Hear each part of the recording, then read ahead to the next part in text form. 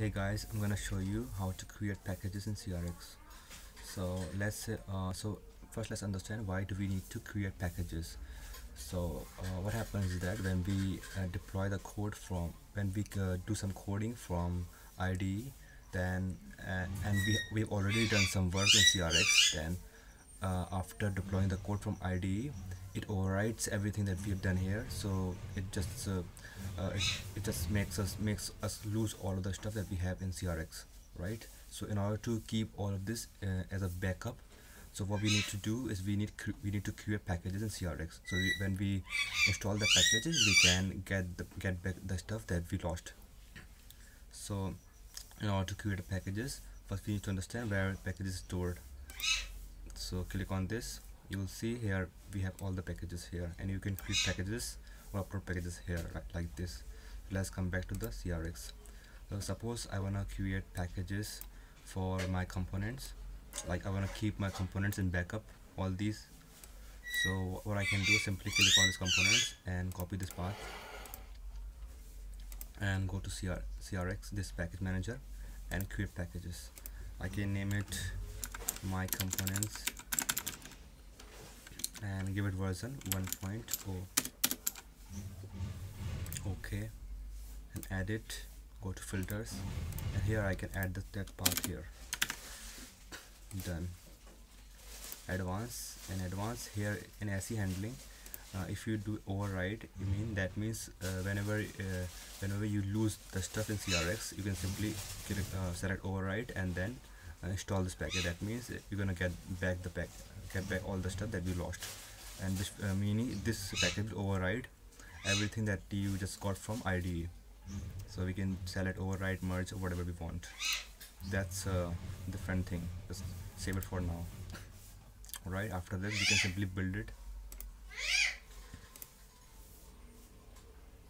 Right, and we can download this. It's gonna be downloaded in this format. So let's go back to CRX. Now let's say I also want to include this conf thing, this my bootcamp. Inside bootcamp settings I have templates, so I also want to include templates. I want to keep my templates in backup mode. So I can simply click on this bootcamp or template and copy this path and go to CRX and go on edit, filters, and add filters. Paste the path here, done, and then go on general and give it version 1.1. That means now you're updating this package. Save it. Let's go back here, let's add one more filter. I also wanna keep my experience fragment in backup mode. This is the one that I created yesterday, so I can simply go on it, copy it, and go to this, edit, filters, add filters, and add it.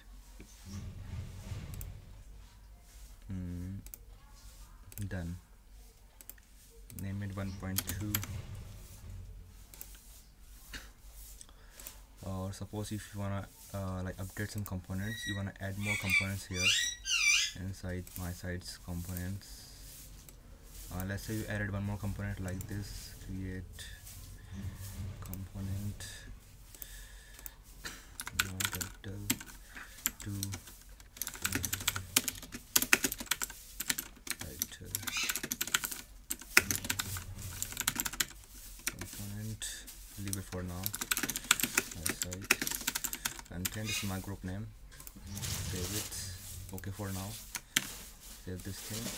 So in this components I've added one more component here, so I want to update that filter, right? So in order to do that, I'm simply going to copy this and go back to my package, edit it, filter, and add this filter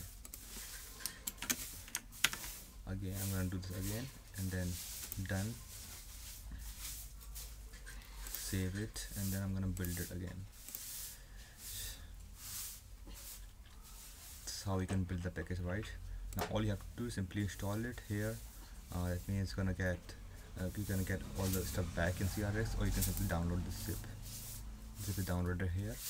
Now I can extract it here, call it my new components folder, extract it.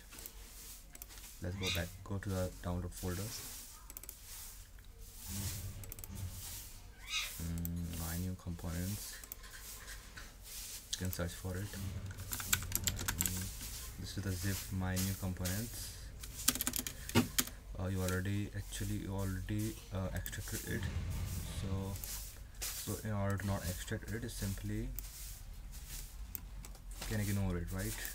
Or you can simply use this my components, new components, go on this and my side components, and whatever component you added, you can simply copy those component, paste it in your IDE folder, in the folder where you're working in your IDE, right?